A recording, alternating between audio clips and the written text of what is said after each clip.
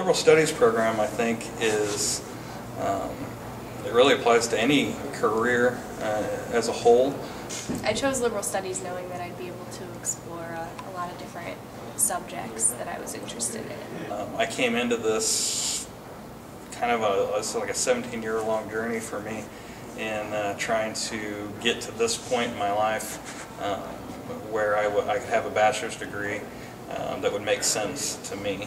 I think what makes it really different is that instead of just focusing on one specific field, you get to study a bunch of different things that interest you. I guess what the liberal studies program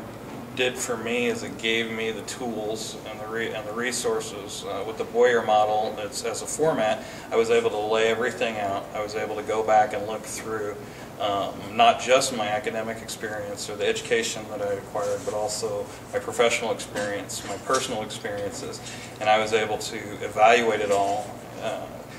kind of really find the key highlights. What did I learn from this part of my life, you know, and to take those, and I was able to lay them out in front of me, and I was able to piece them all together into this format that all, I guess in a way, took all those experiences and made them into one big story, one degree in essence. It's definitely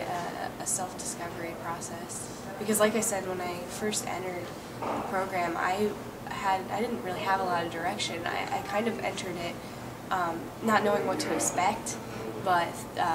thinking that it was the best thing for me because I didn't want to enter a specific field like English or history or anything like that. But I still had interests in those fields, so I knew that I'd be able to take those kind of courses if I wanted to. And then, you know, eventually I discovered what I was really interested in and what I really wanted to do through the program. The format and the structure and the freedom that I had in the liberal studies program gave me an opportunity to fully explore me, you know, and kind of define who I was in a sense that I can not just meet the requirements of the job as an employee, but I can meet it as a person, you know, as a whole person, a whole picture. So I would recommend, you know, not being discouraged by the questions and the looks that people can give you when you tell them what your degree is in, and instead, you know, looking at it as a journey of self-discovery and seeing it as a way to really figure out a lot about yourself and what you want to do with your life, because that's really what it is, I think, for a lot of people, is trying to figure out what you want to do. Having an open mind is the biggest thing, and because the structure of the program, it really requires you to be able to kind of evaluate yourself, evaluate your strengths, evaluate your weaknesses.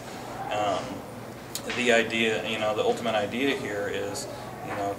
in order to truly have an impact, you know, on your world, on your environment, on the people in it, you know, on your job, your employers, you know, your employees, you know, you have to really be able to understand yourself and how you work. And you also have to grasp an understanding of how the world around you works. And I mean, that's what this program is about.